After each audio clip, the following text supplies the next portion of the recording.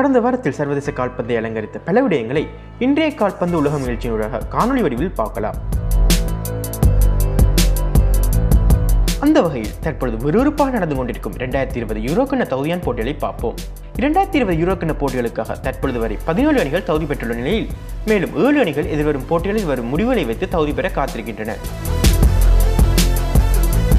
குழு ஏயினை பார்ப்போம் என்றால் தனது 1000வது கால்பந்தாட்ட போட்டியை கடந்த சனிக்கிழமை அன்று மொண்டெக்ரோக்கு எதிராக இங்கிலாந்து அணி விளையாடியது. இப்போட்டியை ஹரிக்கேனது ஹேட்ரிக் கோல்களோடு 7-0 என இலவாக வென்றதன் மூலம் அக்குழுவிலிருந்து அடுத்த சுற்றுக்கு தகுதி பெற்ற முதல் அணியாக இங்கிலாந்து மாறியது.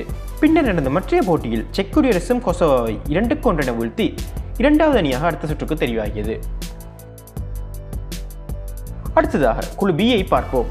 ஏற்கனவே உக்ரைன் தகுதி பெற்றிருந்த நிலையில் திங்கட்கிழமை லுக்சம்பர்க்கு எதிராக பெறப்பட்ட வெற்றியை தொடர்ந்து குழு பியிலிருந்து இரண்டாவது அணியாக போர்த்துகல் அடுத்த சுற்றுக்கு தகுதி பெற்றது. இப்போட்டியில் கோல் அடித்ததன் மூலம் கிறிஸ்டியானோ ரொனால்டோ ஆண்கள் சர்வதேச கால்பந்தாட்ட போட்டியில் இரண்டாவது ஆகக்கூடிய கோல்களை பெற்றுள்ளார். இதுவரையில் 99 கோல்களை பெற்றுள்ள இவர் இதற்கு முந்தைய போட்டியிலும் லித்துவேனியாவுக்கு எதிராக ஹேட்ரிக் கோல்களை அடித்தமை குறிப்பிடத்தக்கது. இனி குழு சியை பார்ப்போம். டோனி க்ரூஸ் எனது இரட்டை கோல்களோடு பெலாரஸ் அணிக்கு எதிராக பெற்ற 4-0 என வெற்றியை அடுத்து அக்குழுவில் முதல் நிலை அணியாக அடுத்த சுற்றுக்கு தெரிவாகியது ஜெர்மனி. ஜெர்மனியோடு சேர்ந்து வட அயர்லாந்துக்கு எதிராக பெறப்பட்ட சமநிலை முடிவை தொடர்ந்து அடுத்த சுற்றுக்கு நெதர்லாந்தும் இரண்டாவது அணியாக தெரிவாகியது. அடுத்ததாக குழு டியை பார்ப்போம். இதுவரையில் எந்த அணியும் இக்குழுவிலிருந்து அடுத்த சுற்றுக்கு தகுதி பெறவில்லை. 7 போட்டிகள் நிறைவில் முறையே 15 மற்றும் 14 புள்ளிகளை பெற்றுள்ள டென்மார்க் மற்றும் சுவிட்சர்லாந்து அணிகள் அடுத்த சுற்றுக்கு தெரிவாக அதிகூடிய வாய்ப்புகள் உள்ளன. குழு ஈயை பார்ப்போம் என்றால் ஸ்லோவக்கியாவை 3-1 என வீழ்த்தி இக்குழுவிலிருந்து முதல் அணியாக அடுத்த சுற்றுக்கு தகுதி பெற்றது குரோவேஷியா. தற்போது இரண்டாவது இடத்தில் இருக்கும் ஹங்கேரி அணிக்கு எதிராக எதிர்வரும் புதன்கிழமை நடைபெறவுள்ள போட்டியில் வேல்ஸ் அணி வெற்றி பெறும் பட்சத்தில் இரண்டாவது அணியாக அடுத்த சுற்றுக்கு வேல்ஸ் தகுதி பெறும். இப்போட்டியின் முடிவே இரண்டாவது அணியை தீர்மானிக்கும். குழு எஃப் ஐ பொறுத்தவரையில் மால்டா அணிக்கு எதிராக 7-0 என பெற்ற வெற்றியை அடுத்து இக்குழுவிலிருந்து முதல் அணியாக ஸ்பெயின் அடுத்த சுற்றுக்கு தெரிவாகியுள்ளது. ரோமானியாவை 2-0 என வீழ்த்தி ஸ்வீடனும் 18 புள்ளிகளோடு இரண்டாவது அணியாக அடுத்த சுற்றுக்கு தெரிவாகியுள்ளது. குழு ஜியை இப்போது பார்ப்போம்.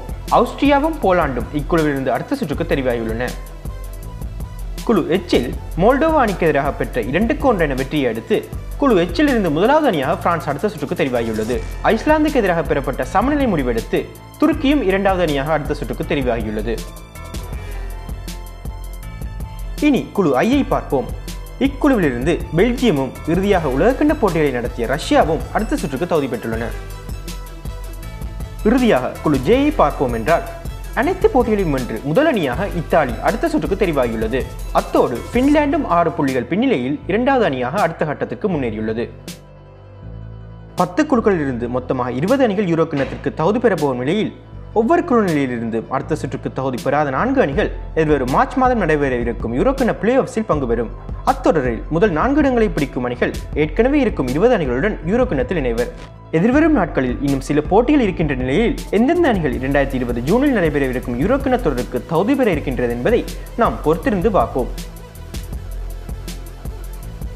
இந்த வாரம் யூரோ கிண்ண தகுதியான தொடர் பற்றிய சுவாரஸ்யமான செய்திகளையும் முடிவுகளையும் பார்த்தோம். அடுத்த பகுதியில் மேலும் பல முக்கியமான கால்பந்து தகவலுடன் உங்களை சந்திப்போம்.